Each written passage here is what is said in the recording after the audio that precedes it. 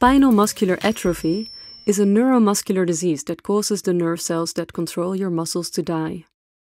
Niels Geijsen and his group turn patient skin cells into stem cells, and from these stem cells they can grow nerve cells in the lab. They use these man-made nerve cells to find the cause of this disease. Patients with SMA are often already very weak when they're born and later become paralyzed and develop difficulty breathing. About 75% of the patients die before the age of 3. Now, this disease isn't very well known simply because the patients die at such a young age, but yet 1 in 10,000 children that are born suffer from this disease and there is no effective cure.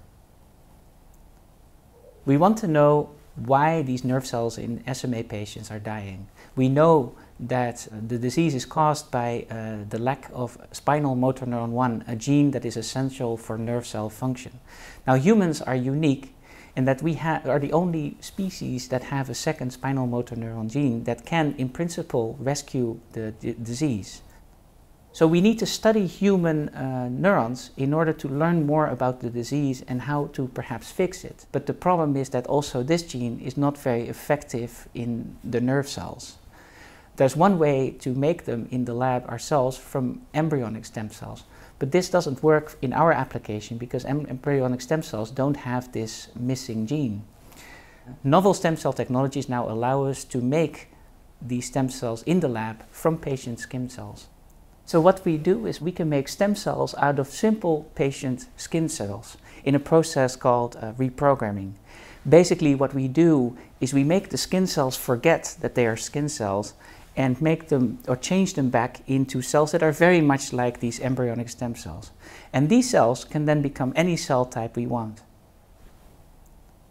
In our SMA research, we turn these stem cells into motor neurons. And we want to find out 2 different things. One is why this gene defect in these nerve cells causes the nerve cells to die.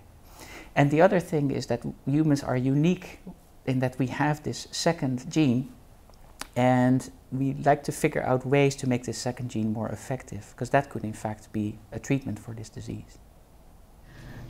So to test whether the motor neurons that we make from patient stem cells also differ functionally from healthy stem cells, we inject these into the developing chick, the embryo, and then allow it to develop further to see if they manage to connect with one another and interact with muscle tissue.